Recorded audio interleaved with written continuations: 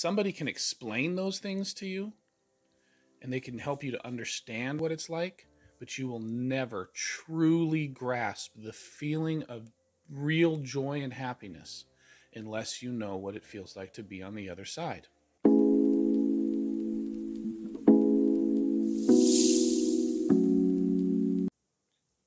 Welcome to Jay's Way. Please hit like, subscribe, and comment below. Stop expecting a relationship with no issues. Stop it. Stop pretending that everything is supposed to be perfect and wonderful all the time. It's not. Life is not a bunch of butterflies and roses, and that's just not the way things actually work. If you're happy, there will be times that feel that way. But being happy does not mean that it stays that way all the time. It means that you know how to feel that way even when things aren't like that. It means that you know how to go from a negative place and bring yourself back to that positive feeling in a timely fashion, and to experience the joy that comes from knowing not only that you're in a good place, but also that you're not in that bad place anymore.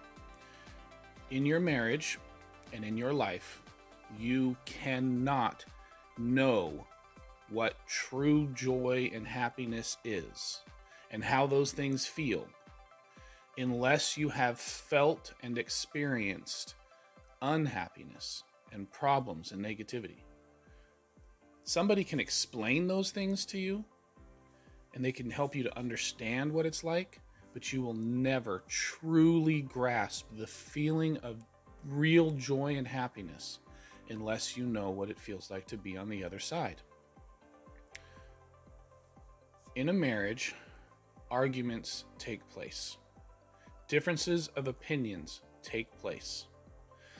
And when those things happen, it can cause bitterness, it can cause discontent, it can cause a lot of negative things to take place.